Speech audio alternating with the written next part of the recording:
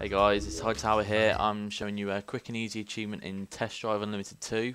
It's the Island Caretaker Achievement that you can get if you have the Casino DLC. So yeah, you need to start a time trial. I'm doing it with the first car. Once the race starts, do a complete U-turn and keep on this road.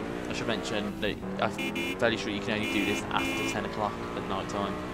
So go straight up this road, and it's the first house on the left just before the hairpin. Well, not the first house, but once you go around this corner, just before the hairpin. I was going really fast, and then I realised, oh shit, it's there. Like, poosh. So then I was driving around, honking the horn, and trying to figure out.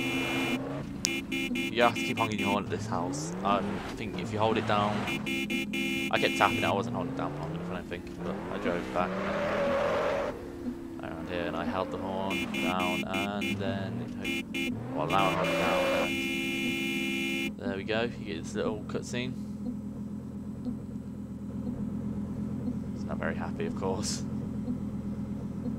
And shakes his chest, and then there it is. 10G, Island Caretaker.